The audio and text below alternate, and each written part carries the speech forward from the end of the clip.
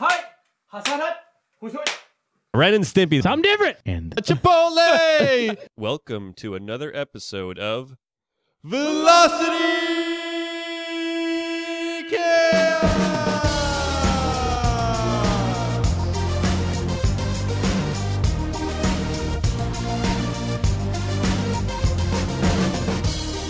coming to you at the speed of sound, we are on the air at the Hexapod Sound House in Cleveland,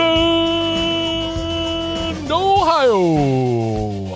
My name is Nick, and I am joined by the best co-host there ever was. You are still Luke. Me? I'd like to thank you guys for showing up. I'd also like to thank our DJ for sneaking in, DJ Backdoor. Hey, man. It's always a good time sneaking in with you guys on the show. Oh, we're glad that you snuck in here with us. Nick, what do we got going on today? Oh, we are going to do a little rewind at the front of the show. We're going to hit a middle section of Buzzkill, our tried and true trusted segment there. And finally, we're going to do a based on a true story to wrap it all up today. So it's going to be a fun, creative show. I can feel it in my bones. But before we get into it, just a reminder for our returning listeners and a note for our new friends. Here at the Velocity Chaos Podcast, we explore the highest heights of human knowledge and the lowest depths of crude humor. Our mission is to tickle that pink thing between your ears, poke the frontal lobe, and sometimes just smash the laugh box. So hop in and buckle up for an infotainment ride across the airwaves. And just a quick second before we get into all of that, just a reminder, if you guys would follow us on Instagram at Velocity Chaos Pod, or check us out on Facebook. You can also drop us some stars on Apple Podcasts, some love on Spotify, leave a review on your podcast platform of choice, toss or throw us a sub on the YouTube.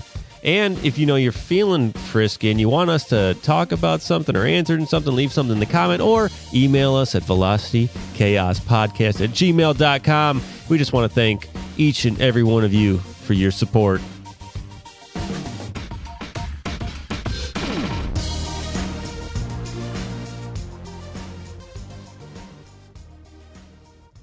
All right. As we do every time, we are going to do a bit of Make the Connection here at the top of the show. This just gets Luke and DJ and I a little warmed up, gets imaginations pumping. Essentially what it is a word association exercise. DJ is going to give us 2 words, and then he's going to roll some dice, and he's going to give us how many moves we have between the 2 words. So roll them away.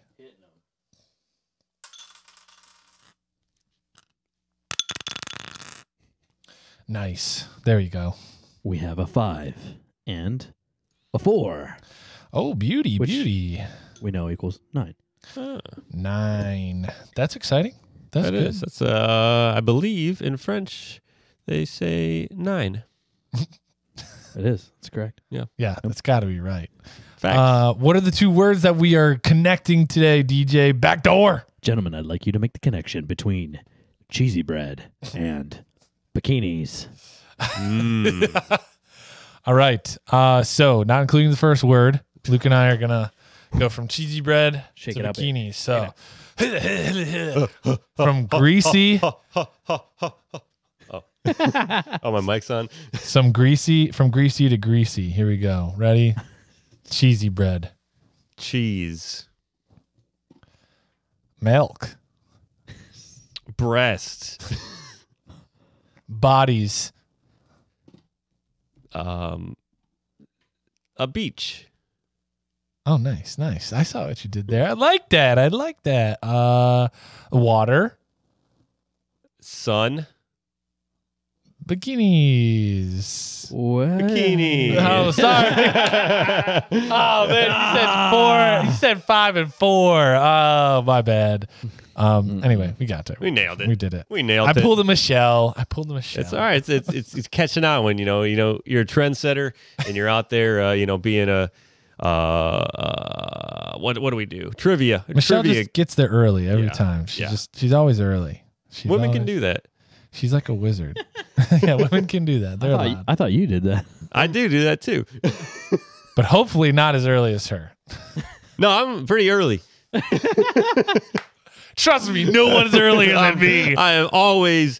You know what they say? What they say is, if you're early, you're on time. If you're on time, you're late. If you're late, you're fucked. So, got to be early. Yeah, but that's true in all scenarios. Every single scenario. I should try being late more. Exactly. We're all right there with you, pal. You know what that was the sound of? Oh. That was the sound of the rewind. Oh. Nick did something. That's just the rewind. Nick don't That's did the rewind that. happening. Nick did something way back when. Cartoons. I think that was 28, 29. 28. First one back. First one back. Well, we're getting close to the end. Let's circle back, or not to the end in general. Oh, no. End of the season. End of the season, we're getting close. We're on 98. So 70 episodes later, let's circle back. Not to cartoons. There was a different batch of cartoons back in the 90s, early aughts that I don't think they'd play today. They wouldn't be safe. Labeled as cartoons. We got Rick and Morty now, Adventure Time. That's a little more like those things are a little more, adult friendly. Adventure Time is adult friendly. I don't I've never know. seen it. I thought it Me was either. just like a big kids watching. I thought it was the same Cartoon universe. Network. It's kind of like that Adult Swim level, or like Okay. splits the difference between cartoons and Adult Swim. Okay. Teenagers, Right. Teen Titans. It's got a lot of yeah. adult humor. But yes, so we got more adult stuff now, like cartoons. But I feel like a lot of some of the ones in the 90s, those were towing the line of acceptability for kids shows. Ren and Stimpy, Pinky and the Brain,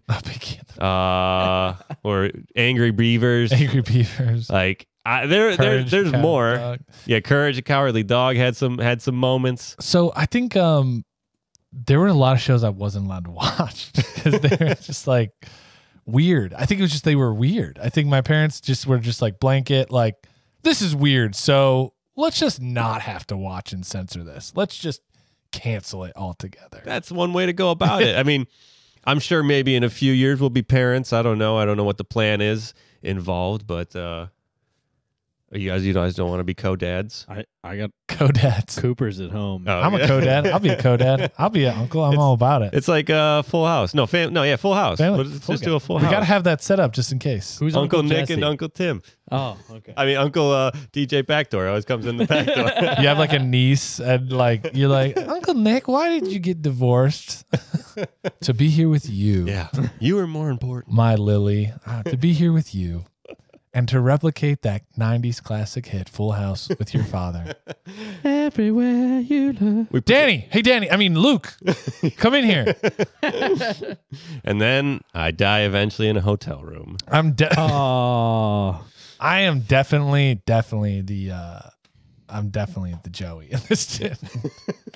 No, you're You're probably the Danny. I'm the probably Danny. Joey. You get the height with Danny, but I'm the Danny, Yeah. a professional working guy. Yeah. You're the Joey, and I'm the Michelle. yeah. I was gonna say, I mean, still looking Adorable. still looking for our Jesse You're the Katsopoulos. Kimmy Gibbler.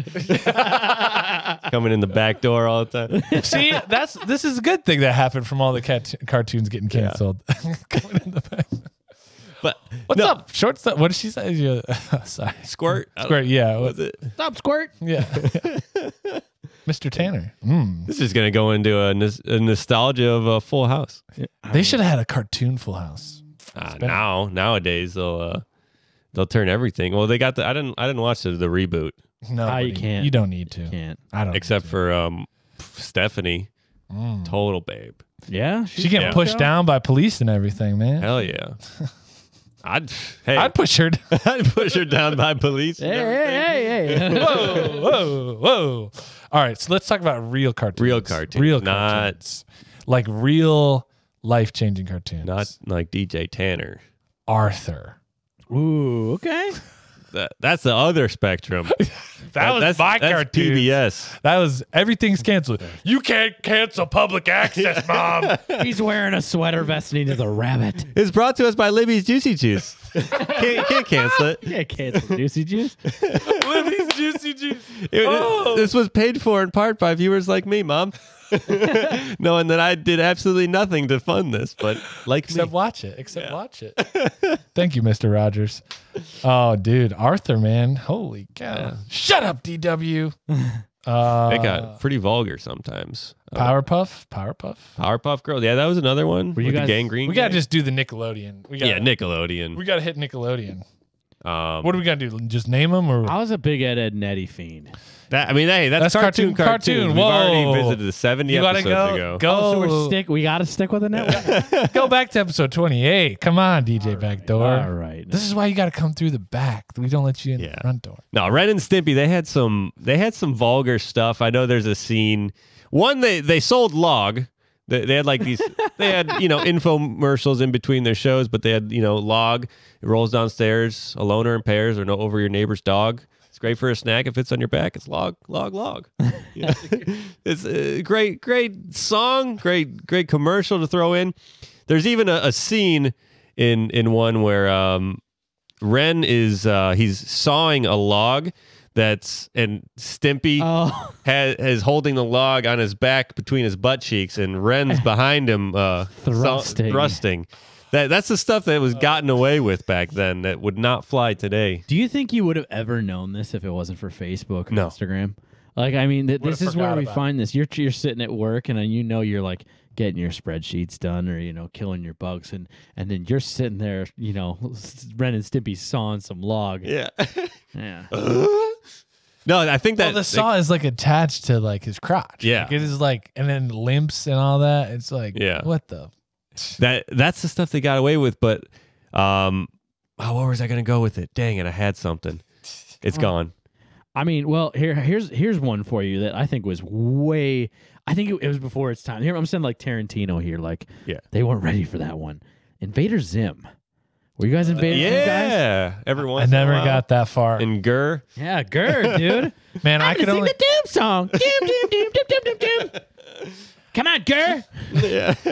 I could only sneak away long enough to watch half a Dragon Ball Z episode. Nice. And some SpongeBob. Some Toonami. That was like when the family would get together at Thanksgiving. I'd go in the other room and like where there was TV, and they'd come in. What are you watching? Animal Planet. Yeah. Animal Planet. You just have quick change. Yeah. 52, 21, whatever it was. Gary. I had a similar thing where I got to play Pokemon like on my computer, but I thought like everyone else thought, that's for like little kids. This was like, I was like 12 or so. So I would be playing like Counter-Strike or StarCraft on the computer, but then I would alt-tab to play, play Pokemon. Yeah. And then if I heard someone coming, I would go back to the more like, adult game. So it's like thinking they're going to find me watching porn or something, but I was just like playing Pokemon. I was saying that's training for your adult games when you're 18. Yeah. Oh, man. That was my life. What about like Wild Thornberries and Rocket Power? Dude. The real stuff. Those were clutch. That's where you learn to appreciate people who look different than you. Yeah. Literally, their heads are shaped different than anything reasonably human. I think Rocket Power defines my life to this day. Yeah. Oh, yeah. And then just like Wild Thornberries was like my precursor to Right Proper Steve Irwin. Like I was like, all right, this is what I'll get when Steve Irwin's not on at 3:00. No, Rocket Power. Or what was her little brother's name? Donnie?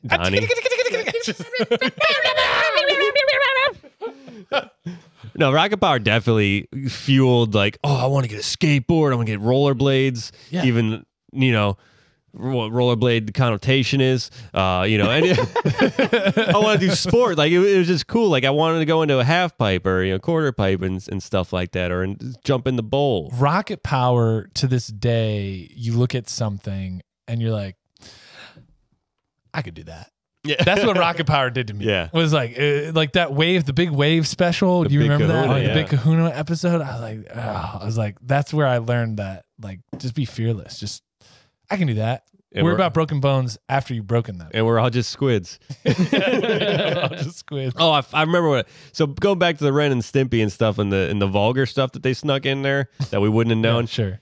Did that like subconsciously motivate us going, at least me in the future, just like all these like, that's what she says and just having like dirty minds growing up. Like it was just subtly implanted into our brains to notice these things. And now we're just fiends. Fiends for the sneaky joke. Yeah.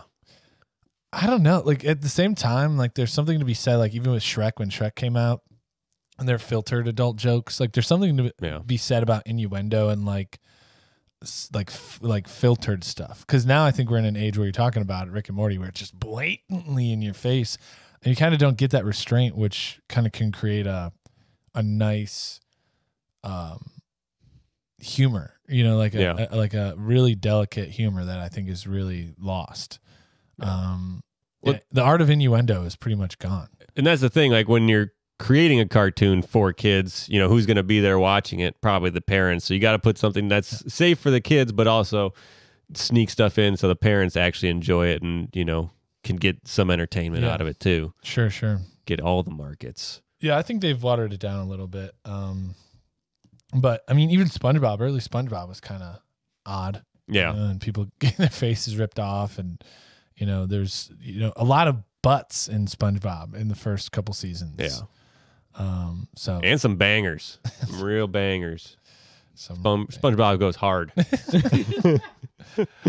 Yeah, man. But I miss it. There should just be like a cartoon channel. Well, what is there now? What do you have to order? Cartoon Network? I don't know. It's probably on cable. I'm sure you can still find your Nickelodeons. You know, maybe. Anyway, I'm going to be thinking about all the rest of the night, all the shows that I used to watch, probably all the way up to the moment I go to bed. Which reminds me, before we get to the next segment, I have a question for you. How was your last night's sleep? Don't answer that. I already know. Unless you were sleeping on bed, you are not having the nightly nightful rest that you deserve. Bed will coddle you, support you, give you a safe place to cry on. Bed is there for you. The soft body and membrane has been around for millions of years, and the secret is finally being awoken. Unlike you, who will be peacefully sleeping in bed, getting the perfect amount of rest, bed will make you feel like you are sleeping on clouds, because you will be sleeping literally on clouds. That's right. Bed supports you with the softness of clouds. When you order bed, be sure to use the code VCSLEEP for a silent $70 off your first monthly payment. Bed, it's like sleeping on clouds, because you are. This is not an actual product service idea. Just in case you thought it was, it's not. If there's something out there with the same name, we are unaware and have no affiliation and offer no judgment on the product, service, or idea. When you said millions, I thought you were going to say, for the last millions and millions of years. And then I will say it next time. Okay. Next time we come around to it. Although we might next time around to it, we might have all new ads. Or we might have all new, completely new ads. That's crazy. 100 new ads. 100 new ads. Hundreds of new ads. You know what we're going to do? We're going to do about 12 to 13 to 14 new segments. Not segments, topics right now. We're just going to completely reinvent everything. Right now, DJ Backdoor is going to hit us with a plethora of topics right now. And while we're talking about them for, either 20 seconds or 3 minutes, he's going to interrupt us with this sound. And then he's going to sultrily give us a new topic.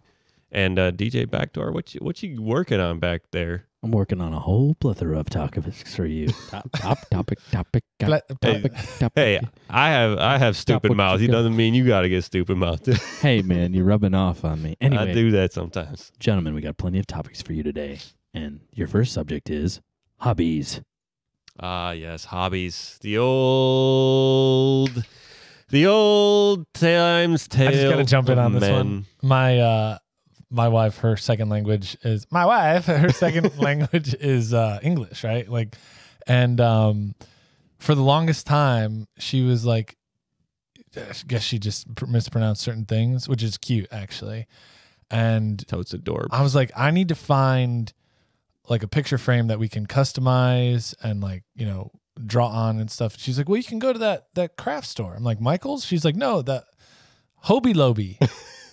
I'm like, what? She's like, yeah, Hobie Lobby. It's for your ears. And I was like, what? Hobby Lobby? That is adorable. It is adorable. Yeah. My dad said his hobby is taking care of pools, because my parents have a pool in their backyard. And he would every morning, he has to go out and make sure the pH is balanced and everything. He doesn't swim in it. He just takes care of it for other people to swim in. Looking at it in the sunlight. Kind of hobbies you got? Luke, you piss in this pool? There's a difference between peeing in the pool and peeing into the pool. Big difference. Big difference. Yeah. Location.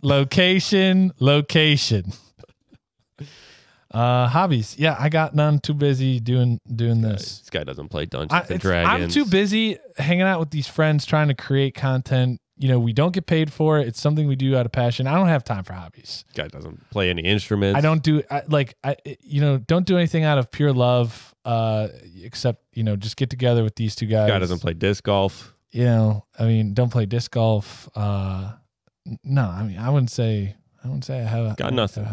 Hobbies that I do on a weeknight with some buddies. This guy doesn't crochet. Nothing creative. Your subject is McDonald's.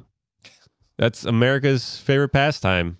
McDonald's. I haven't had McDonald's cheeseburger since 2008. Well, you're missing out, buddy. Because you know what? As of right now, the McRib is back for a one more time run. And if you don't get your mitts, your grubby little mitts around the sweet spare rib with the sauce and the onions and the pickles and the bun, if you don't wrap your lips around that one last time for the farewell tour, you are missing out. I was thinking about this. So the McRib is the Elton John of fast foods, right?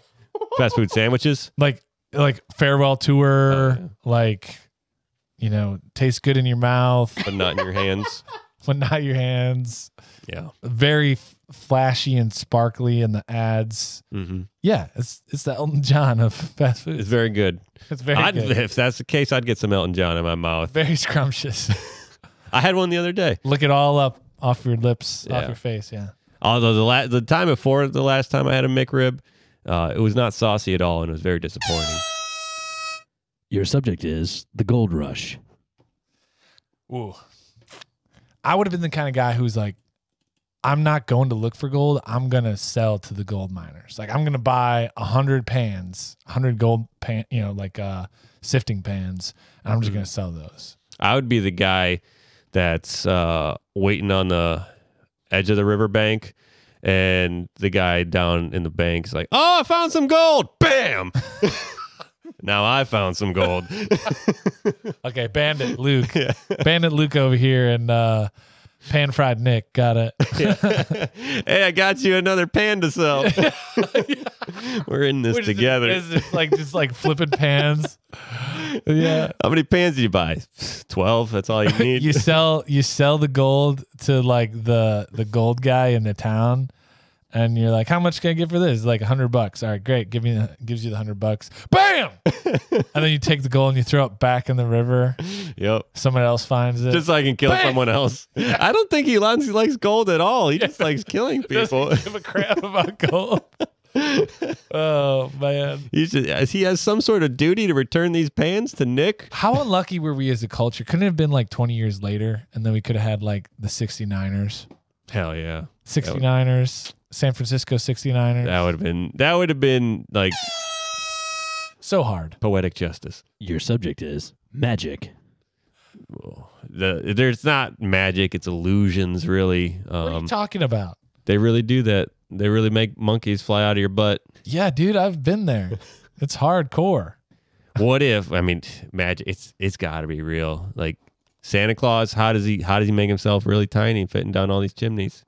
That's real magic. But like David Blaine, you just the monkeys bit. Like, what if he's just like, never heard that one before. Trying to figure that one out.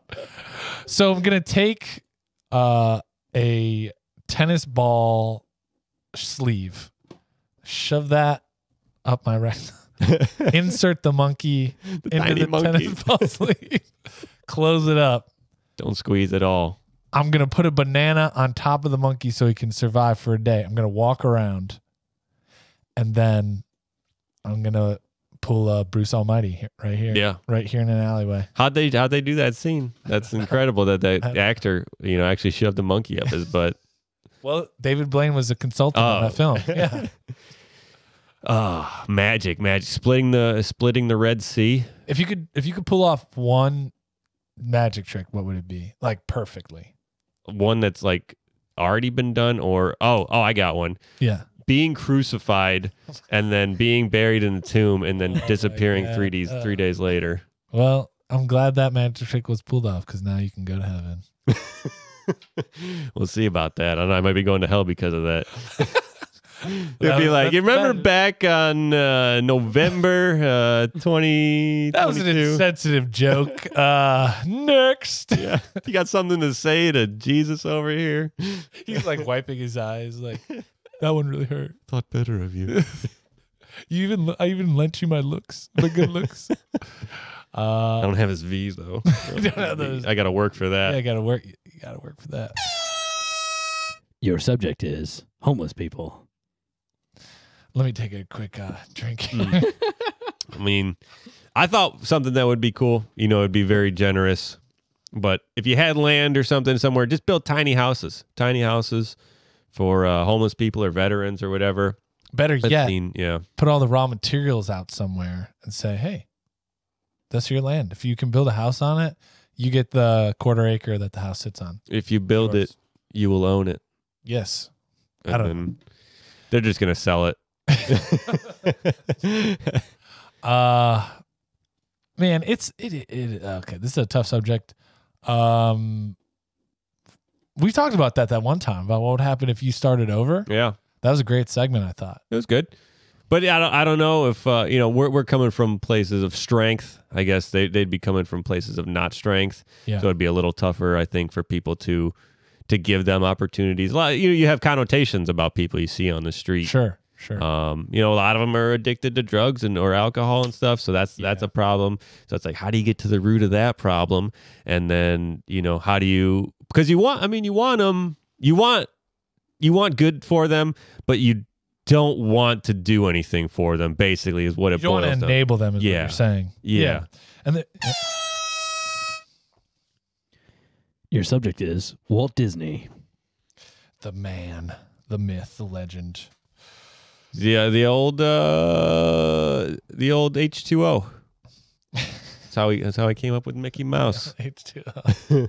It's a couple hydrogens and oxygen, and they're all big old floppy All he ears. wanted to do was be a chemist. Everyone really pushed him into this whole like entrepreneur cartoonist kind of deal. Man, what could have Walt invented if we hadn't made him make Mickey Mouse? We probably could have. We could have been to the moon before that. Cured cancer, been to the moon. Yeah. Who knows? To create a legacy like that of so many cartoons and now to owning so many other platforms and franchises like Star Wars and what other bullshit that they own.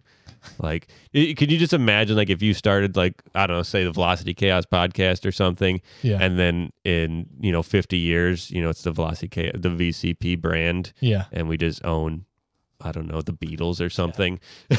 It would be wild to start something that becomes legendary. One of my favorite things, though, is just how big the House of Mouse has become.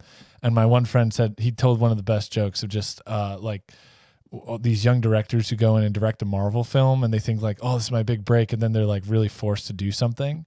And he just went full Mickey Mouse on me. He's like, "You're gonna take this movie. You're gonna do exactly what I tell you. You're gonna like it. You signed the goddamn contract, all right? So you shut up and you direct the shit out of this movie, okay?" just like When Mickey Mouse is just running the show. Yeah. He's just like forcing these young directors to work for like $10,000, like direct a $100 million movie, and just like, "You're gonna like it, Your subject is how you would like to die. Mickey Mouse tells me that I'm going to go in and direct the movie as if my life depended on it. And I'm going to fail. And he's like, "You'll sign a contract so I can cut your legs." Just pull out I'd like to go by, looking for gold in like a river basin and be like, "Oh, I found gold," and then get shot. That'd be, so I have like one last happy thought. Winning the lottery right now and having a heart attack. That'd be cool. Like a Vegas vacation. Vegas vacation. How do I want to die? In my sleep. Quickly, painlessly. In my sleep, cancer-free. That's how I'd like to go. Yeah.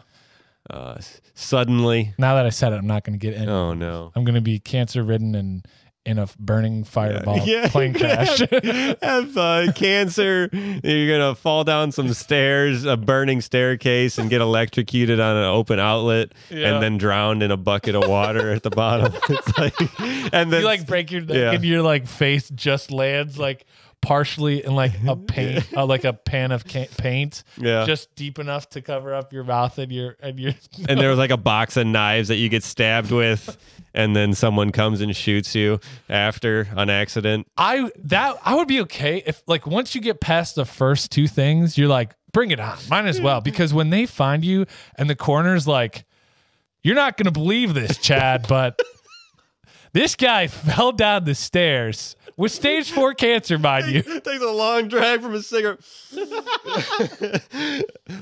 Stage 4 cancer, let me tell you. I don't know what he was doing in this stairwell. It's a shame it caught fire because he could have made it, but he slipped on some grease and tumbled all the way down. He broke his neck about the 12th step.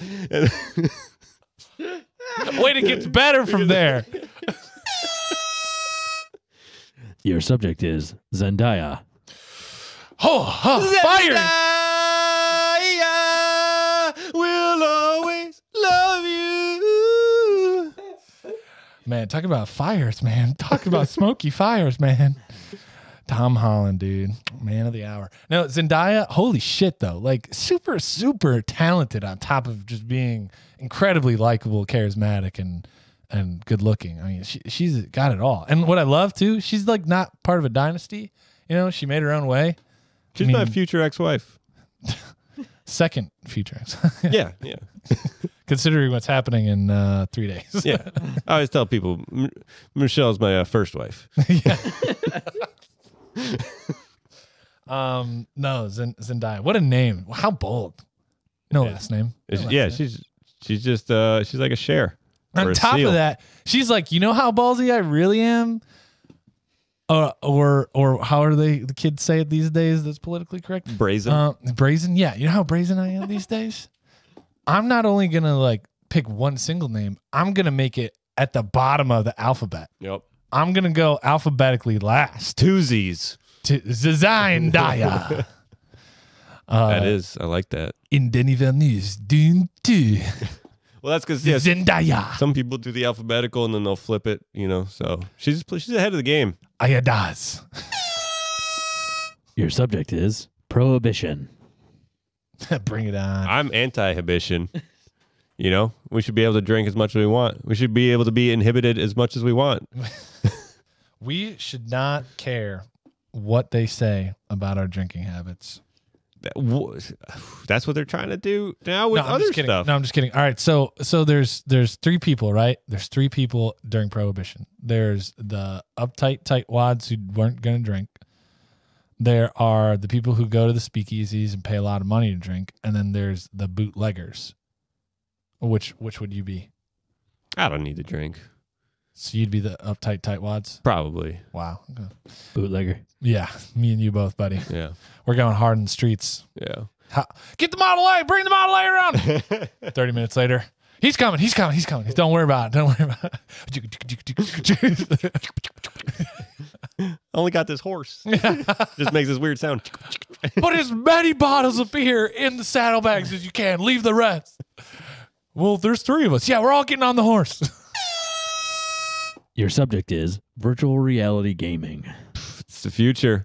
Well, literally. Actually, the real future is real reality technology. Real reality technology. RR technology. But virtual reality, man, it makes you feel like you're in it. It does. Let me tell you, when the Oculus came out originally, I tested it with someone, and I was nauseated for about 2 days. No, really? Hand to God, yeah. And I was in the virtual reality, maybe 10 minutes. You're not allowed to do that. Why? You already besmirched his son, so it's got to be hand something else. Oh, right, that's right. Hand to Satan. Just check. Sure, he's real. He's gonna be like, remember that time? You can't stay here. Where am I gonna go? No, but seriously, the Oculus, I was in it for. It was the first rendition, and the problem with some of these VRs or earlier versions, it doesn't track some of the diagonal head. Yeah, it doesn't have some of those motions. No, so head bobbing. No head bobbing. So yeah, if you're like going like licking a summer popsicle or something. None of this. No. None of the other side. No, but yeah. So sometimes like it doesn't track that, so then it messes with your brain. Yeah, you get nauseated. Wow. But, vertigo, right? Is that vertigo? No, I don't think that's vertigo. It's just seasickness. So then your brain's just like off for like 2 days. It was bad, but after that, like the update, like I've played the Vive. Oh yeah, and that's a good one. I'm not gonna lie to you. When we all did it, Yeah. the full like arena stuff we did 8 guys and we did 8 it was dudes. all in a circle and it was no for real. We did a VR arena zombie killer one. I was off for like a good 3 hours after that. Just like depth perception seemed weird. It just it didn't make all sense to me. So it affects you for sure. Yeah, you get enveloped in the gaming that's why world. I think once it becomes real, like in the rigs and everything, and people can spend like a couple hours in a VR game with enough material to work through in that amount of time, I think people are really gonna start to commit hardcore. Your subject is world records. You gotta be envious. There's got to be some stupid record, like longest time balancing a pencil, a sharpened number 2 pencil on your pinky. Like Fun fact, come up with that one. Fun fact. This is actually sad. A sad story. I was like an inch and a quarter away from holding a world record. Penis size? Shortest. No, longest armpit hair. Really? I had one mutant that just grew out of all the other ones. I'm not kidding you, dude. I could wrap it around my elbow. The record's like 11.3 inches or whatever, and I was literally an inch and a quarter away. And why'd you cut it? Or I didn't. This post. Pepe died. We named him Pepe. We named him Pepe. You were Deanna was stroking in it too on much. this. No. I think what I thought I probably should have done was like get real shampoo and like wash it. And I think he just dried out in the summertime or something. And one day he just wasn't there anymore. Dang. I literally felt like I lost a pet.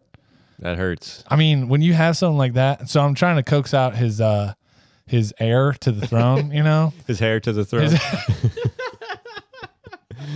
Yeah, exactly. So Pepe 2, Pepe Sancho. Wow, that was a wild ride. That was I grew him out after I got married. so within the last year. Well, I mean, you can't get anything with that. Like you can't go around with that guy on your back. Hey, it just depends on how confident you are. Yeah. I see something sweet. Yeah. I'd have a girl like lick it or something. Yeah.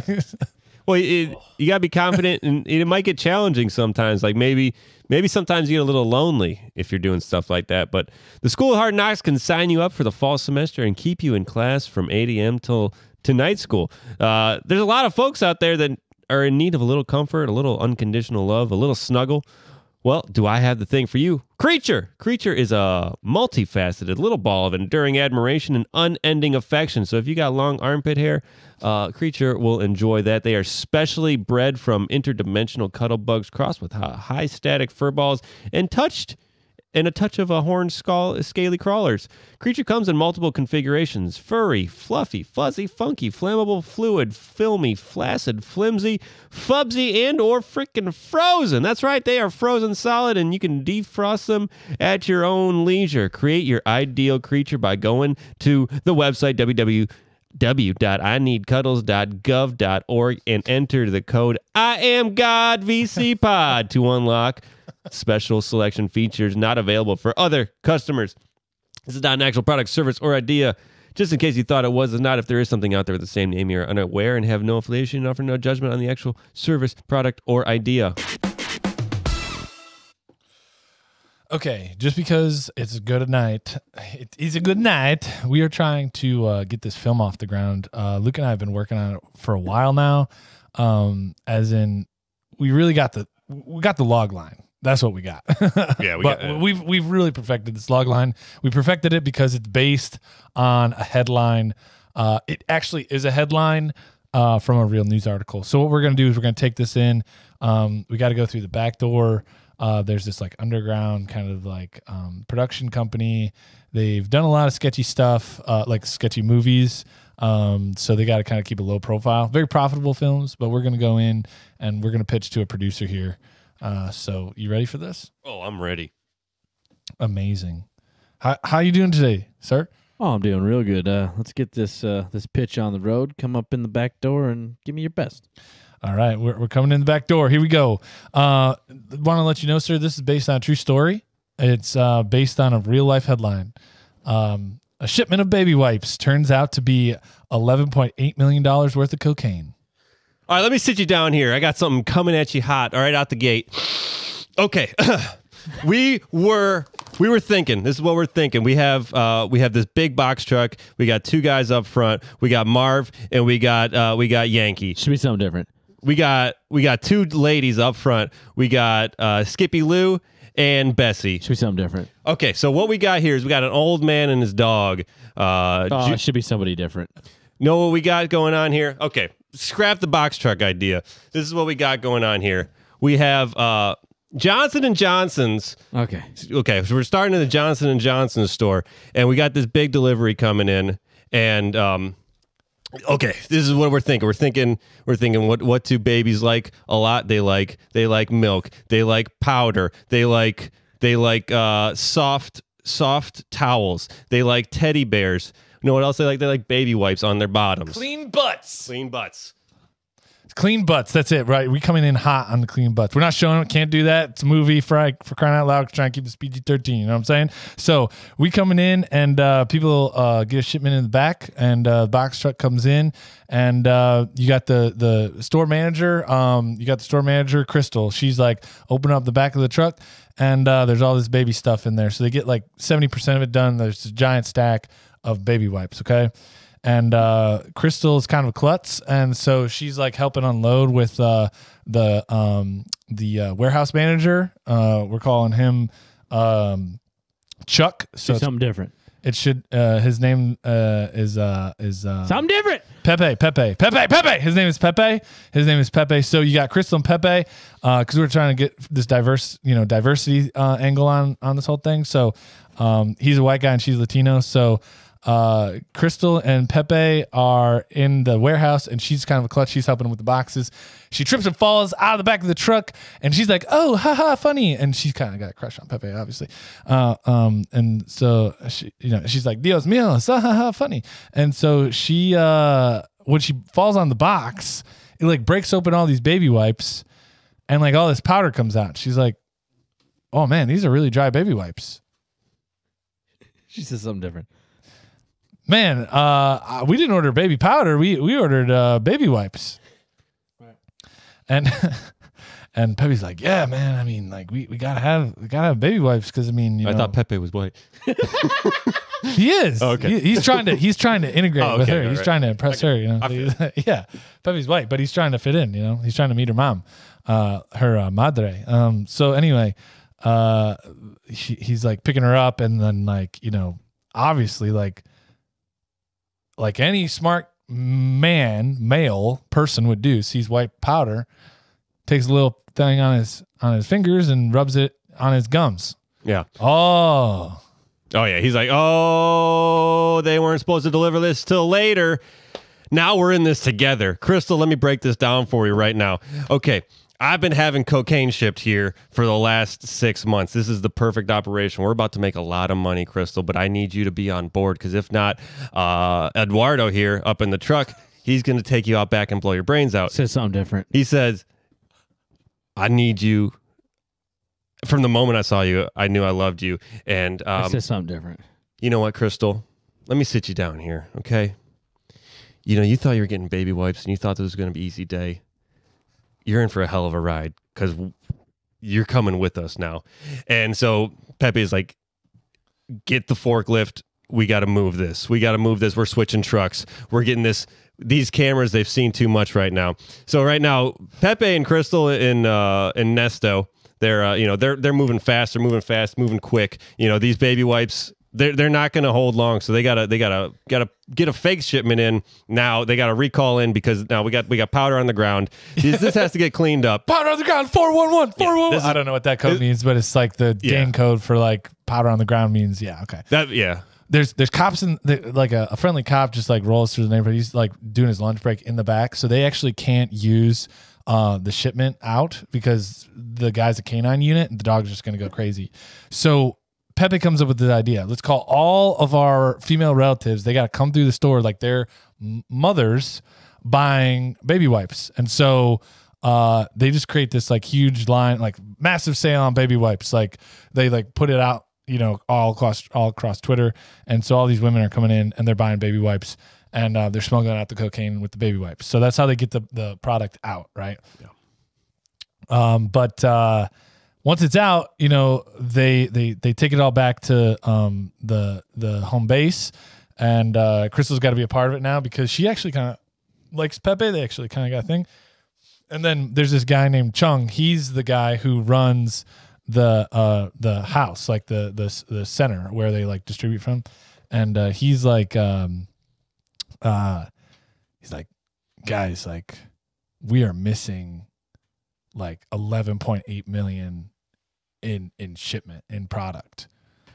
And they're like, oh shit, somebody nabbed some baby wipes, bro. And so one of the mothers just like took like $11 million worth of cocaine. Yeah. So now they gotta go back to the store. They gotta start looking at the footage. Who's grabbing baby wipes? Whose greedy little hands got on this? Who sniffed this deal out and thinking that they're actually getting baby wipes, or who sent in. Yeah. Well, this is what we find out. So they track this down, and none other than Scarlett Yanagi, the massive drug lord from the South Side. So they see her on the camera footage. So they got to find now. They're kind of like matching up with her going outside. They get the outside cam for they're a car. doing something different. You know what they're doing? They're as they get in, they see her pulling out. So they hop right back in because she had to stop at the Chipotle next door. So because it was bad timing. She had to stop somewhere different. She had to stop at. She stopped at it was Jack and Jane's. She had to stop somewhere different. She stopped at it was actually the Hobie Lobby, and she get some crafts. Crafts, she's thinking, well, how am I gonna package these up and hide them from someone else? So Scarlett, she's got her thing going on. They see her coming out, and chase ensues. Yeah, exactly. So like that's the need. They lost 11 million pounds. They got to go find Scarlett in like LA, and so they're just on this crazy chase. Scarlett's like on a boat in Marina Del Rey. She means something different. She actually gets in a hot air balloon and like is like taking a ride up to the valley. Like she's going by air balloon. So they get in this old airplane with a Tom Cruise lookalike who's like just does air tours around LA. And so they're like chasing this air balloon. There's this crazy scene where Pepe's like, I'm going to jump out of the plane. Like, and she's like, Crystal's like, no, because she like likes him, but she's like, don't do it because what if you miss, blah, blah, blah, blah. Anyway, they like fall out of the plane. They like end up bouncing on top of the air balloon. They settle down there. Freaking Scarlett doesn't know. She just thought it was like the Tom Cruise like lookalike tour guy. And so then all of a sudden they like set down up in the valley at this giant compound, and Crystal and Pepe like kind of fall off and duck into the bushes. Yeah, it was so they kind of roll into the bushes, nice and solid. So they're up at Scarlett's cabin on top of the mountain.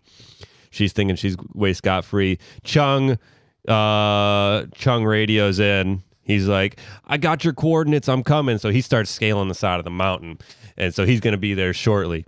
But Crystal and Pepe, they're casing the joint right now, going around the outside, and Scarlett's all like, "Yeah, we got the stuff.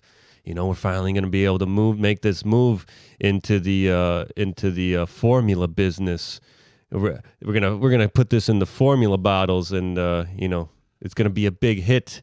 If you know what I mean. We're going to have customers for years. So she's doing this. Who is she talking to? And then, so they're waiting for Crystal and Pepe. They're waiting for Chung for their reinforcements to come because Chung's the muscle. And so he's making his way up. But Scarlett's like, all right, I'm moving now, and so they got to think quick. They got to, well, what can we do? What can we do to stop her? So they take some zip ties and zip tie the screen door shut so she can't get out of the front. Okay, so that's exactly what they do. And he's liking it. He's into it. He's into it. He loves it. He's in the movie. So yeah, Scarlett opens up the door. Whoa, why is this stuck? So she big boot to the door to kick it open, and it doesn't faze her. She's unfazed at all. She's a crime boss. Something like that's not going to stop her. But what's Crystal comes, and then she tackles Scarlett. But you know what? You know who's waiting inside? Scarlett's henchman. That's right. Scarlett's henchman, Scarface. Should be something different. Cojones. Should be somebody different. His name is Gimp. Should be somebody different. His name is should be somebody different. Sus1. His name is Sus1. His name is Sus1. And he sees what's happening, and she's like, go, Sus1. And he's like, okay. So he like throws all the $11 million dollars worth of cocaine into like his sweet ass car and starts peeling out. And it's like a cool like tank, like it's like a modified Bronco. Like we're gonna get Ford sponsored in on this. Totally down for it. All those guys, all those execs over at Ford are just like lines, baby, love it. Yes, we will sponsor cocaine. And so anyway, she's like, Sus1 is like tearing down like these crazy switchback roads, and Crystal and Pepe like hop on motorbikes and they're chasing, and they like fly down the mountain, and the Bronco almost like hits this car going the other way, and it swerves out of the way, and then it swerves out of the way again so it doesn't hit Crystal and Pepe. It's freaking Chung, like just fucking wait, like so late, dude. Yeah. He's like, guys, I'm turning around or something like that. Well, he gets that top. Exactly he's like, where are you guys? Oh, dang. And then so what Chung does is he sees the paraglider, so then he takes the paraglider off, jumps off, and he's like, oh, I'll get to you. And then so he's kind of coming down, and they're coming down the mountain, motorbikes. We got the Bronco. We're investing most of the budget because Scarlett also like hops into this like Rocketeer version of like a jetpack, and she's like straight out the freaking mountain, and it's just like this crazy down the road like just freaking drug-addled like chase scene of just like bikes. I hope you wanted a drug-packed action movie. I do. You're killing it right now. Okay. He is all about it. Yes. All right. So we get down. We're at the beach now. We're here. We're at the beach. We got Bronco in the sand. He kind of flipped over because there's some kids, and we had some tumbling going on. They get there.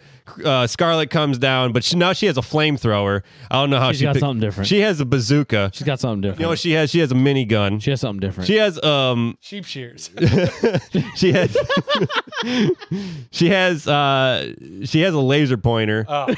She has something different. She has a squirt gun. She has something different. You know what she has? She has a really nice tool pen. She has something different. The pen is mightier than the sword. She has a lightsaber, actually. So she pulls out her lightsaber. Signed by Josh Lucas.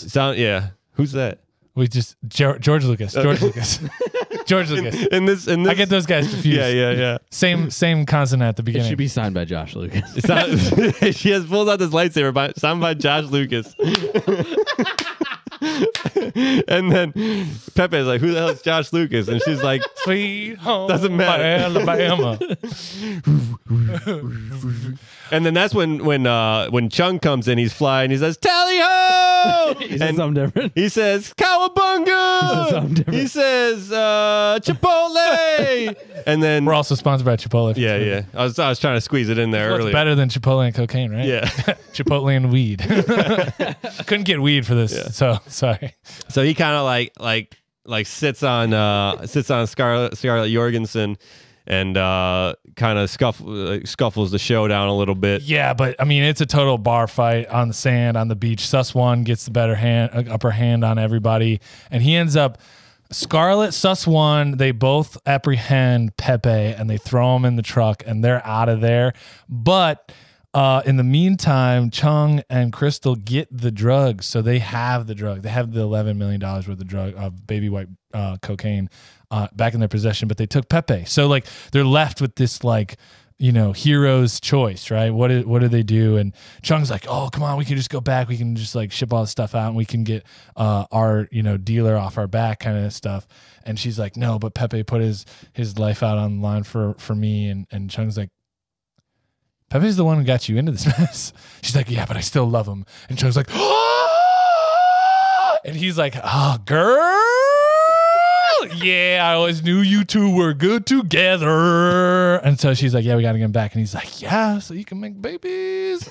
Chung's like a little high probably. But anyway, so they decide. We're down to about 10.5 million left in the stash at this point. Yeah.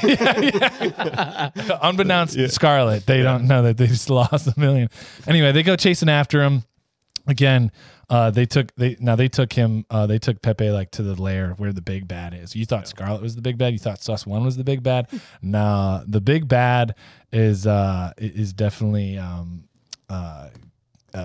just the guy's name is King. The guy's name is King. Okay, cool. The guy's name is King. That was my idea. From the get go, that was an original. That was a Nick original. So this guy's name is King, and so he's just like, all right.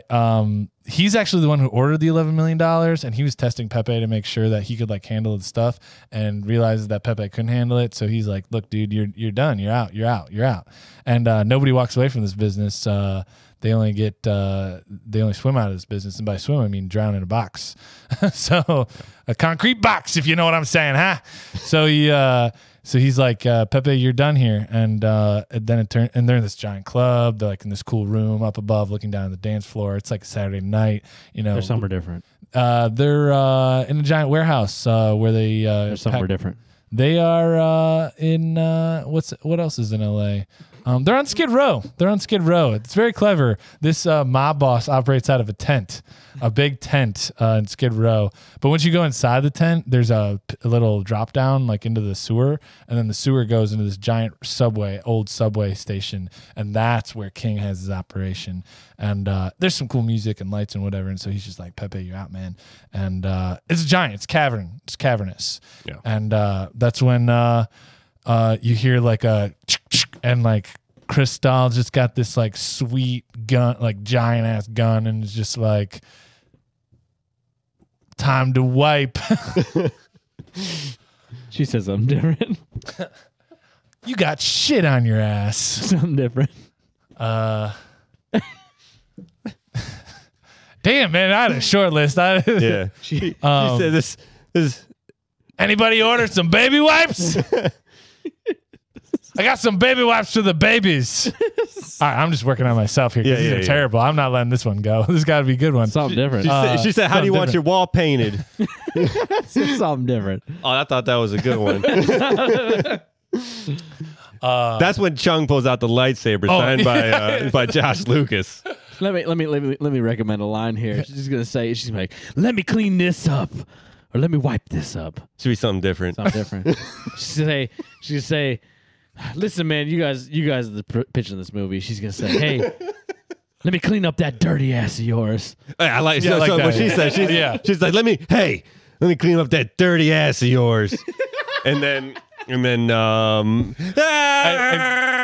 King is like, yes, please. And then he pulls out his gun, and it's like boom, boom, boom, boom, boom, boom, boom. And she's like just shooting a 50 cal. She's like, you know, Emma Stone like type actress, but she's just like, and Chung's just like deflecting bullets with the lightsaber. Like he's in complete one with the Force. Yeah, the one signed by Josh Lucas. That one. Yeah.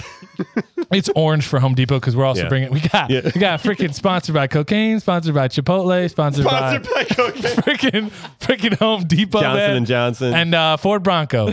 Yeah, not the rest of the Ford company, just Ford Bronco. Yeah, just Ford Broncos. Yeah. So we have this showdown here. You know, Sus One. He's like flying through the air, throwing out shurikens and stuff, and Pepe dies behind the cement block that he was about to drown in. And this is like Crystal and Scarlet have their like showdown, and they're, you know, somehow Scarlet pulls out a katana this time, and Crystal pulls out a broadsword from somewhere. I don't know where they got it.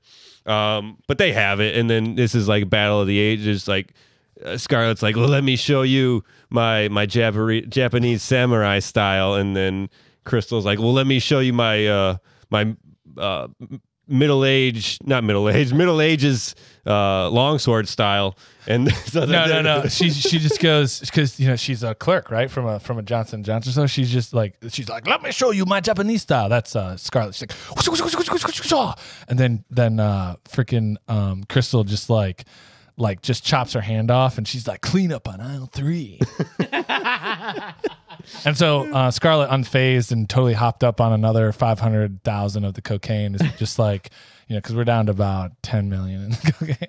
We're just burning through this cocaine. And so they're just like, she's like, doesn't even feel it. So she's just one-handed fighting, and it's just like ting ting ting ting ting ting ting ting ting ting ting ting ting ting ting. And it's just, dude, it's like you thought Uma was sweet and Kill Bill. Yeah. How do you? Okay, we were testing this ending out, and you could say it's a bad idea. Okay, we cut. So during this fight, Crystal gets her bell rung a little bit, and then she kind of starts fading in and out. And you know where she is? She's back in the warehouse in a pile of cocaine, in the warehouse, and she's kind of coming to. And Pepe's, hey, are you okay? You kind of took a spill there. This was all in her head from her first wild cocaine trip.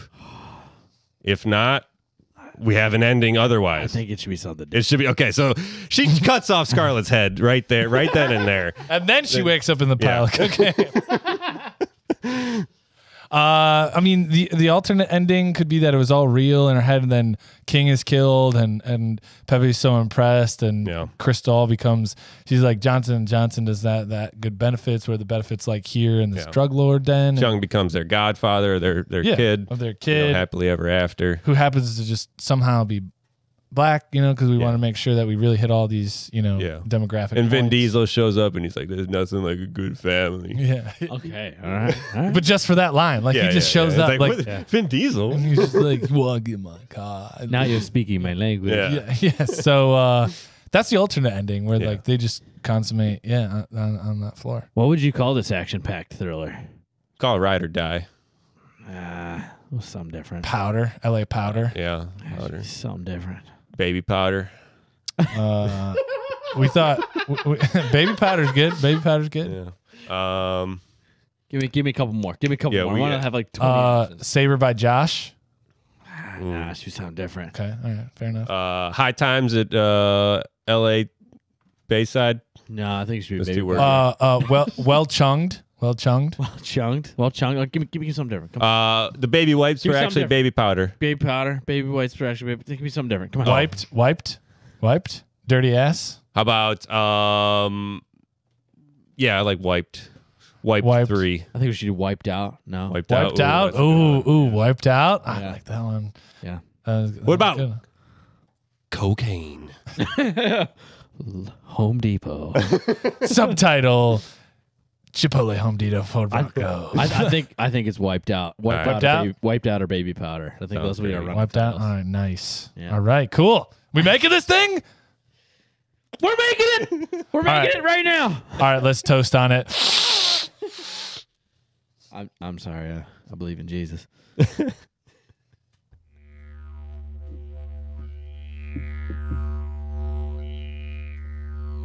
Don't be a hero, mate. You look after your mates, and your mates will always look after you. Yeah, cheers. Yeah, cheers indeed. It's time for Aussie News. This is our favorite segment. It really is. Everything else is so much fun, but this is just a classic. We do this every episode at the end, and this is where we go down to the land down under, check in on our Aussie friends to see what is breaking down there. I got to admit, I know I say this every time, but it's just funny the more you learn about Aussie news. I honestly think that I can say that I don't care about any other country.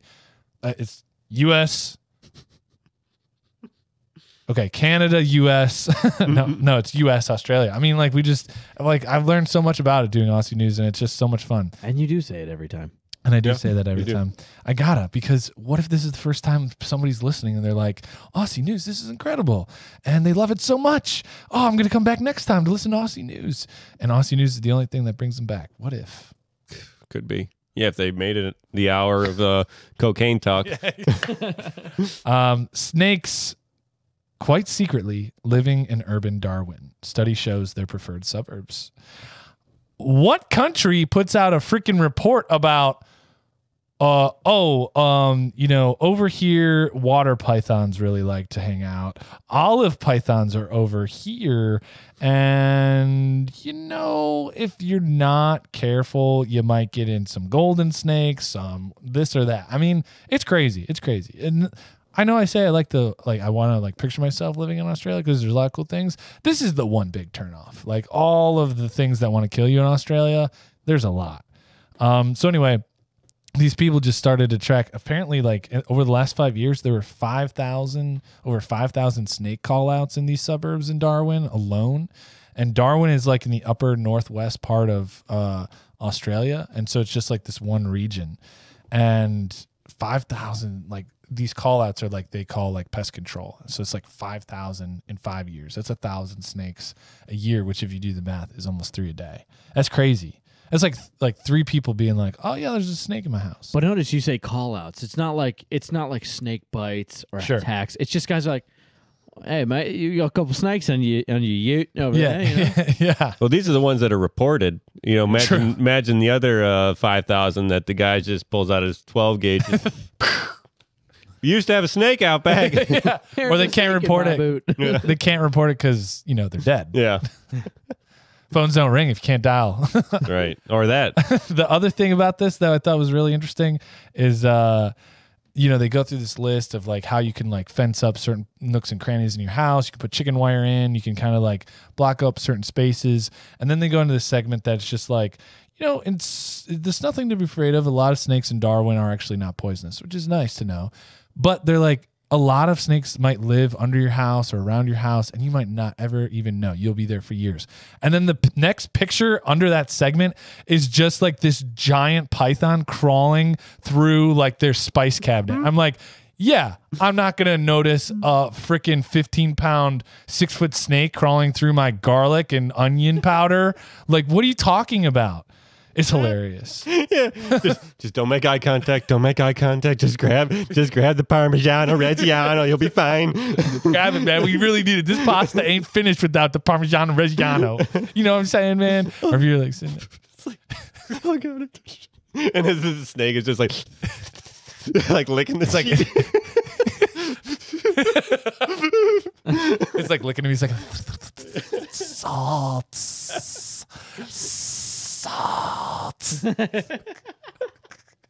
You throw in the pepper. You ruined it. Gordon Snake Ramsay. Anyway, I just think that is so funny. Out here, it's like beware of the deer crossings in Ohio, but like down there, it's like, hey man, open a cupboard with a glove on. To get your dishes out, your coffee mugs. Wear long sleeve shirts today. Yeah, wear like a face shield. Beekeeper outfit. Yeah, it jumps at you like, oh, almost got me that time. Keep trying. I get to keep my new nose this year, buddy. I mean, that just goes to show you that in life, the stuff that might be around you could kill you. It could, depending on where you're living. But a lot of times, don't worry about it. There's nothing to be scared of because, the baby powder that you're getting into or the baby wipes, it's all good, clean fun. And there's really nothing to worry about. And, it can lead you on quite the enthralling adventure, an exciting moment in your life and you could even come out of it with a lightsaber signed by Josh Lucas, and that's something that you can cherish forever because when you're either when you're getting your Chipotle, you're doing your world records and you have extremely long armpit hairs. These are all things that you can believe in when you go back and you're sitting down and you're getting to watch your Angry Beavers or your Animaniacs and all that good fun stuff, and and they might be dusting you for fingerprints, and you're like, whoa, we can't fingerprints. He's dead, and that's just not in the cards right now because what it all comes down to is we're just getting to this full house of life, and what we all get down to is who's gonna walk Comet when they get home from work.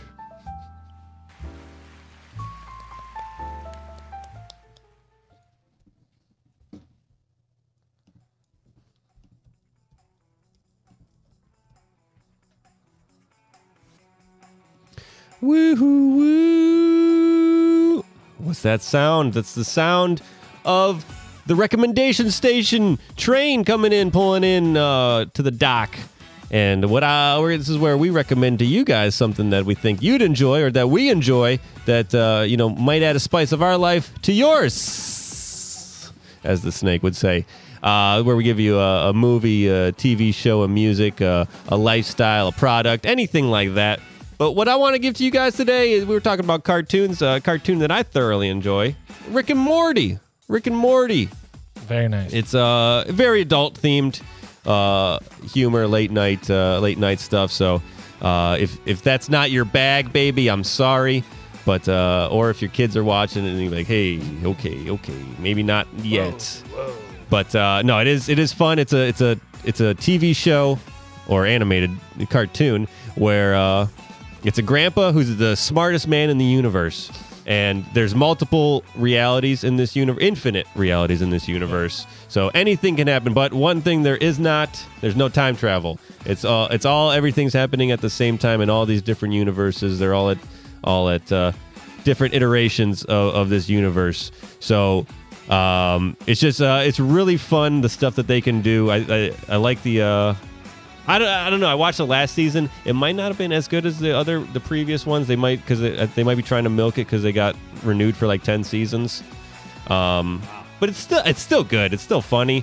But usually that show, I always find it funnier the second time through. Yeah, there's a lot you miss going in the first time because the jokes are just, one, they're so layered, and two, they're just so they're like constant. They're always, every line is a joke and it's tied to something else, which I love this show so much because I think, one, structurally, it's like amazing that they can like crank out so many decent episodes and then so many good episodes come out of that too. Yeah. But I don't know if they're milking it. They might just be in a re strategy kind of phase of trying to be like, all right, now we have another 5 seasons we got to go. So what do we want to do? Yeah. Because the first 3 seasons, the first 4 seasons are just, they are unloading on us with the humor. Yeah.